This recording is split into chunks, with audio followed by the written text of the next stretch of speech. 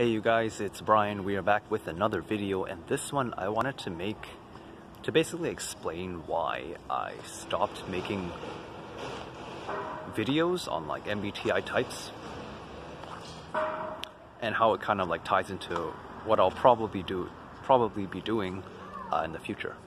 So if you noticed on my channel, the videos have not been so much about MBTI and analyzing people's personality types, right? It's been more spirituality based, which is, again, something that I'm kind of moving into.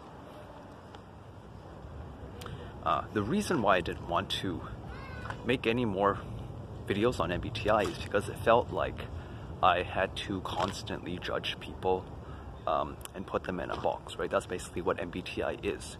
It's looking at someone, their personality, how they behave, their quirks, their speech patterns, and then comparing that to, like, let's say a chart of how a personality type behaves. And so I felt like I had to judge people 24/7, and it's kind of taxing when you're always having to analyze someone.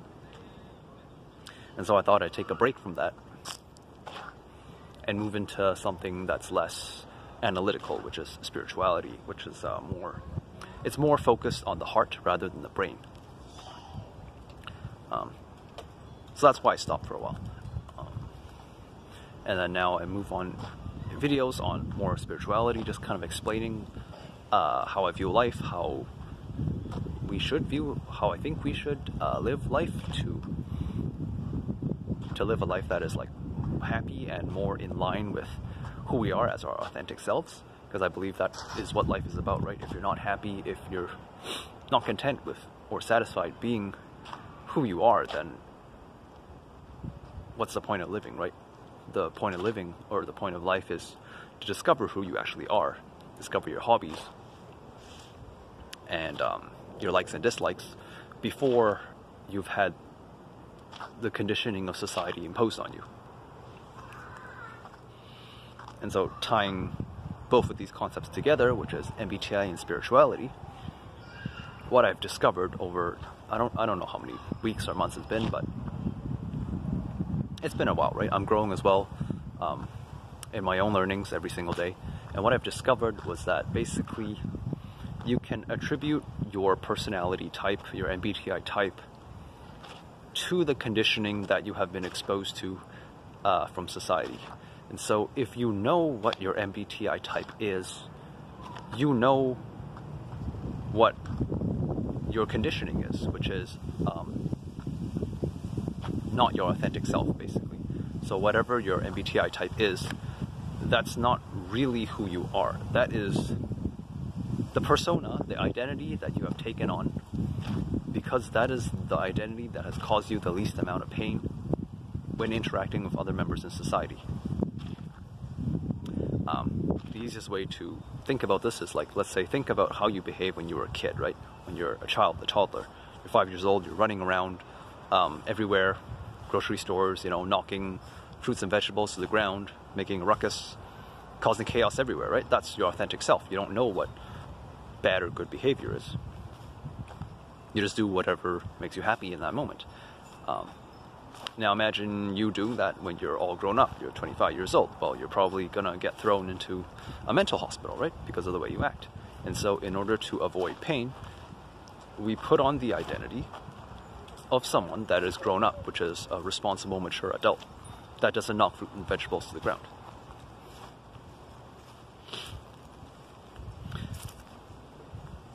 And we do this because we want to avoid pain, which is being locked up somewhere against our will, or being judged by others as someone who is crazy. And because we want to avoid this pain, we adopt the personality that we do. And we learn about what is acceptable and what is not acceptable. The problem is that what is acceptable and not acceptable is going to vary depending on a few factors, such as where you live, your culture, and your upbringing. So for example, a good example of this is compare, let's say, the West to the East in terms of how people behave when someone dies, right? So in the West, there's a lot of mourning, there's a lot of like seriousness. You recite like, you know, basically the person's like, everyone's basically sad, right? The mood is very somber. People aren't very happy. The mood is very serious, and if you do like, you know, take it lightly or you make jokes of it, then it's seen as unacceptable, right? You wouldn't laugh at a funeral because it's people considered offensive. Whereas, however, if you take this, the concept of death, and you compare it to other places around the world, like for example, I know in Africa, it's like they don't view death as something bad. They view it as a celebration, right? It's like, oh, this person has done their work on this planet, and so now they are able to graduate, and so they no longer have to be here. And so for them, they actually hire what are known as professional coffin bearers or coffin dancers. Basically, it's like these guys, they like carry the coffin on their shoulders and start dancing. If you've seen like that dancing coffin meme, you'll know what I mean. But basically, that is not a joke, right? It is actually like a celebration in honor of the person who has passed away. And instead of, you know, crying their eyes out and like being sad, they hold like celebrations, they hold feasts, they're dancing around, they're, you know, playing music, the atmosphere is lively. And so this is a very good example of the contrast between how your culture can affect the identity that you have grown up with. And that identity is most easily portrayed by your MBTI type. Because your MBTI type tells you everything.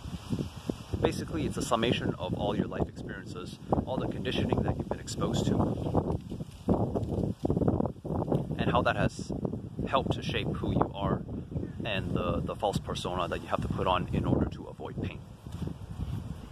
So, with this knowledge in mind, because I didn't want to make videos again on MBTI because it felt like I'm judging people, but now all of a sudden, because I've come to this realization that a person's MBTI type is not actually who they are. It's not actually their authentic self.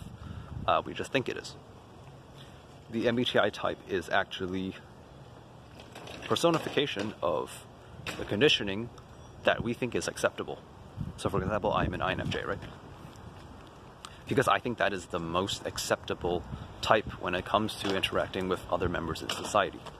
That is the type that brings me the least amount of pain. And because it does, right? Because an INFJ is very responsible. They are sympathetic towards the emotions of others. They put others' needs. They're very aware of others' needs. They're quiet. They don't make a lot of noise. And they are punctual. They're organized. And they're consistent. All the traits of what a responsible, mature adult would be. But if you get to know an INFJ, if you have an INFJ in your life, you'll know that when you get to know them, they are actually the exact opposite. They can be very impatient. They can be crazy. They like to make dark jokes, dark humor. They can jump from one subject to the other, so they're not very organized. And they can, even though they are empathetic, they can just turn that off, right? So, for example, best example I can give is Adolf Hitler, right? He was not very empathetic towards the needs of others, right? Even though as an INFJ, it is said that we are empathetic towards others, but you know. Moving on, anyway. So yeah, basically your MBTI type does not tell you who you actually are, right? You could say that you have two personas. One is the one that you really want to show the world. One is the one that you really want to show people, but you can't. And the other one is the one that you have to put on in order to not be thrown into a mental asylum. So your MBTI type, your personality type can be kind of seen as your ego, which is your false sense of self. This is the identity which you have to live up to on a daily basis in order to appear sane or appear consistent with other people, right? This is further reinforced by the people around you, like your family. They are used to seeing a certain side of you, a certain personality type, and so if you deviate from this personality type, they're going to start calling you weird, or they're going to start calling you, you know, mentally ill. They're going to start treating you differently. They're going to start judging you. That is why we are more comfortable interacting with our close friends than we would with like let's say our mom and dad, right? Our mom and dad does not see the true side of us, does not see the side which we show to our friends. And that's because what is socially acceptable to your friends is not what is socially acceptable to your mom and dad, right? Your mom and dad expect you to behave like a responsible adult. Your friends don't expect you to behave that way. Your friends want you to behave like a wild party animal and be fun, right? And that ties into your personality type. So you will behave differently depending on the people that you are interacting with in that moment. And at the same time, just your default setting of who you actually are is probably not your MBTI type. Your MBTI type, I think, just tells you, again, your preferences on what is most comfortable for you.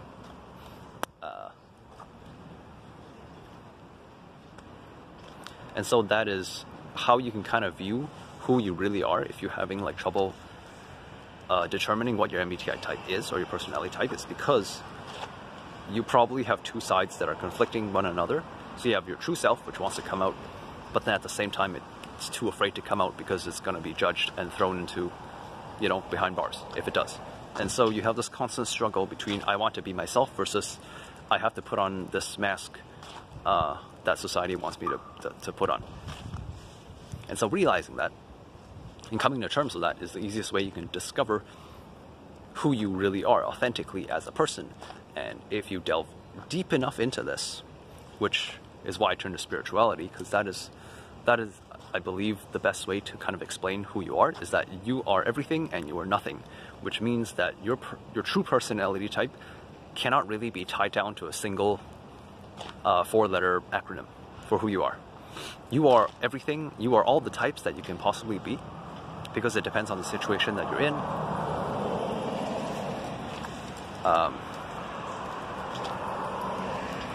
And if you are authentic, then you'll know that basically there are no limitations as to who you could actually be. The only limitations that we come up with are the ones that have been imposed on us in society, because again, what is acceptable and what is not acceptable in the eyes of others is how we also view ourselves. So yeah, I think that's it for this video.